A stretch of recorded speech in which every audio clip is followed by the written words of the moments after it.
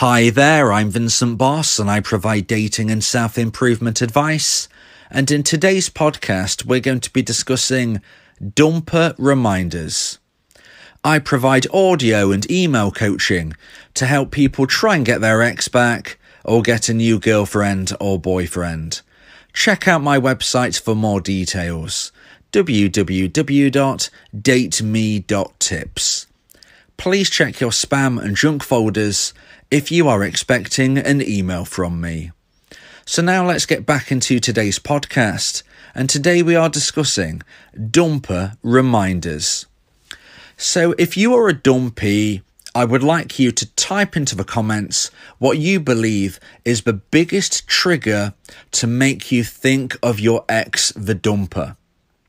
And I want you to type that in and continue to listen to this podcast, because as we go forward into it, as we get towards the end, I will be letting you know the results of a poll which I posted in my community tab asking dumpees that very question. I had 5 different options, including one which was other, and where dumpees could type in the box what they believe specifically was the biggest trigger if it was not one of the other 4 options. And hence I want you now to type into the comments of this YouTube video what you believe is the biggest trigger for you. And then you can see as we get forward and we get through this podcast, whether what you type actually matches what the most common answer was. And we'll be able to see whether this all collates.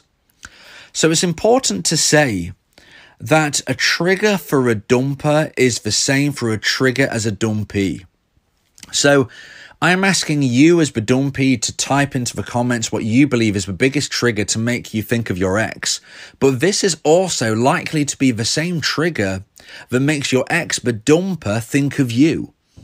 So when I'm doing this podcast, dumper reminders, it is because it comes from both angles.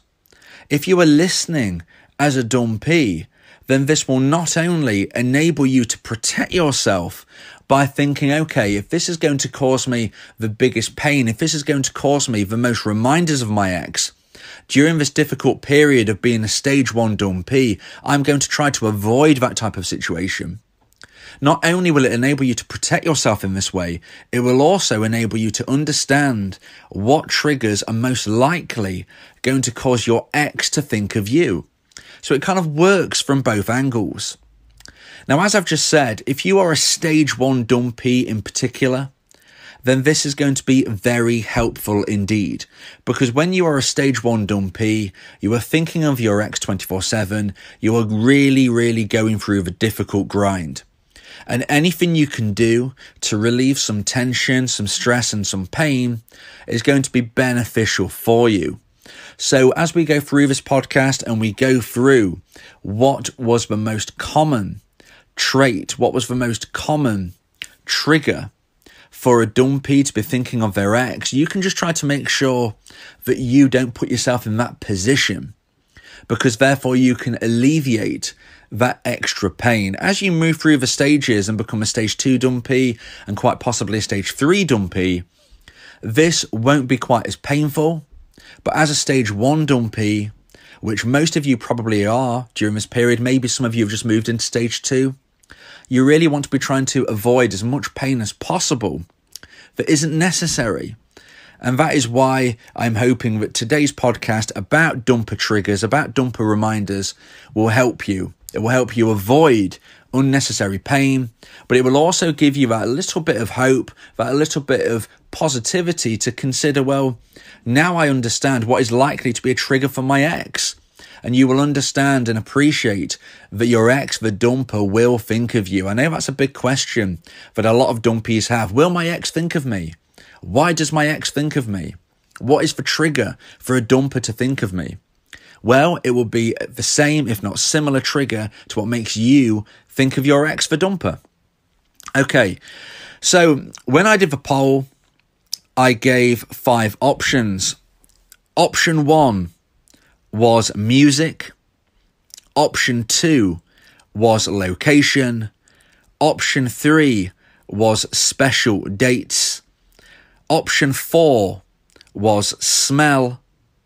And option 5 was other. And when I said other, if it was none of the options that I already gave you, please type into that kind of section, the other option. And interestingly enough, most people who typed into that section actually aligned really with one of the others. It was just very, very slightly different. So once we consider all of these options, you now need to think of what will actually be that biggest trigger. So music, it goes without saying, if you hear a certain song, it might even be a jingle of some kind, it will make you think of your ex. Location is where you go to a certain place and it makes you think of your ex. Maybe you was on holiday with your ex somewhere. Maybe you went to the same college. Maybe you always went out to the same restaurant. That type of thing is location. Special dates is kind of self-explanatory. It could be birthdays, Christmas, New Year. It could be a specific, unique date for you and your ex. Was that the main trigger? Smell. I included smell as an option because smell is always mentioned when people discuss memories and what brings on memories. Smell is always mentioned as one of the strongest senses to bring on a memory. So I thought I'd bring on smell. It could be to do with perfume. It could be to do with aftershave, cologne. It could be to do with the smell that you would smell in a certain situation. Maybe the smell is the most powerful trigger, but in essence it is linked to one of the other options as well. And then other, of course, if it wasn't any of these, please type in the comments. And as I said, most people who did actually linked with one of the others mostly. So the results were that in last place, smell was the least likely option that you chose as a trigger. And I was slightly surprised because, as I've said, smell is something which is often linked when people are discussing memories as something that is very, very powerful. So smell was last. And second was other. So other was the second bottom in chosen option, and even the people who chose other, in reality, what they actually typed together other option was pretty much linked to one of the main options. Now we're getting into the top three, and in third place was special dates. So special dates was the third biggest trigger that you dumpees decided was what made you think of your ex the most. And then we go into the top two. So the top two was quite far and beyond the other options. In second place with 32% of the vote was music. So 32% of the vote, out of 5 options, that's quite a big chunk of the proportion for a second place. And therefore, if you are really going through the pain, if you're really going through the grind, it's important that you don't listen to the songs that you naturally connect with your ex, because you're just going to be beating yourself up with that. There is no need for you to be listening to things which cause you additional pain. But you can think on a positive side, if your ex was to be listening to one such song, then this would naturally make them think of you as well. Because as I said, the triggers, the reminders, they work in both instances. They are mirrored. So try to take a positive from that. But if you're going through the pain and the struggle, please don't listen to those specific songs.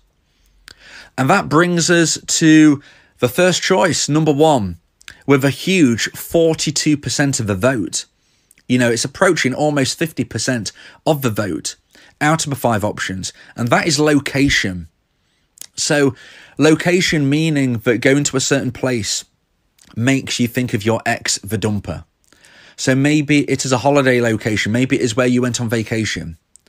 Maybe it is when you go to a certain restaurant. Maybe it is a certain club. Maybe you are going through a certain area. Maybe you're walking or on a bike, or, maybe it's just something that you like to do that way. It doesn't necessarily mean that it's somewhere you have to go to do something. It might be you going on a walk through a certain area. The main part of this is, I just called it location, and many of you, 42% of you, gravitated towards this answer. And those of you who wrote in the comments of this YouTube video, please let me know. Did you match up with the order, that I put in? Did you put the most common answers? Because Location seems to be the biggest trigger for dumpees to think of their ex, and therefore you can use this to your advantage.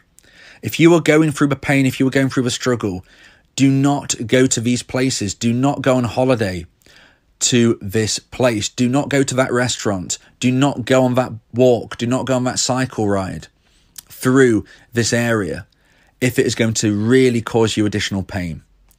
You now can use this to your advantage as a way of recovery. Okay, whether you want your ex back or not, you need to recover from the agony.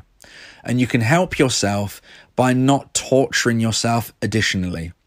There is no need to go to these locations to cause you extra pain. Now, if this is a college, if this is a work location, if you are saying to me, look, I do need to go here, then of course that is something you are going to have to do.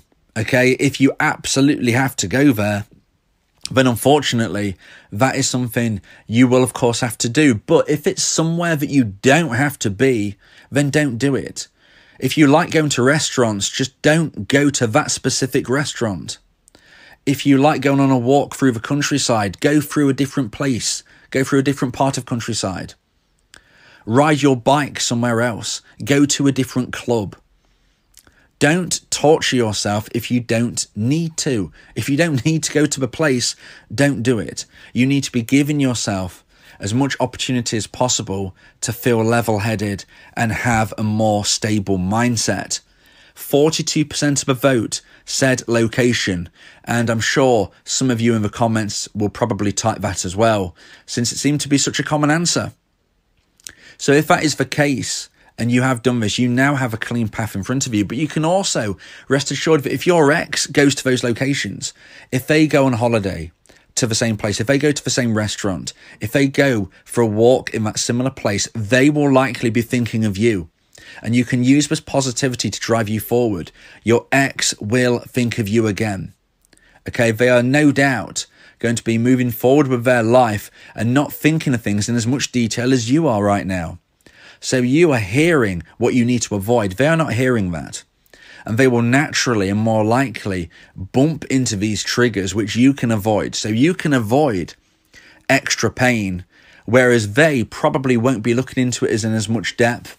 And they will possibly go through these triggers, walk into it literally with location, and have that trigger hit them subconsciously, hit their conscious thoughts even, and therefore thinking of you. So I hope you can use this podcast as positivity. Use it as a way to protect yourself. Use it as a way to understand that your ex will likely think of you in the future. Okay? There is no 100% guaranteed way to get your ex back, but you can do the right things to increase that possibility.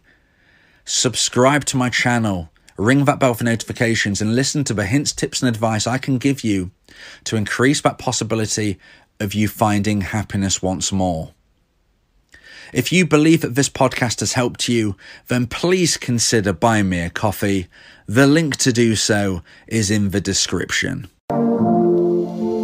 Yeah, if you miss your ex, we can help with that. Help you get him back, or we can help find you someone else. Yeah, Vincent Bo, the relationship coach, giving you some insight, bringing you a new approach. DateMe.tips, go and check the site, giving you advice, helping with your love life. Get your ex back, or move to the next. Ain't no sweat, you know Vincent Bo got you. Finding love ain't no problem. Yeah, DateMe.tips, check it out now.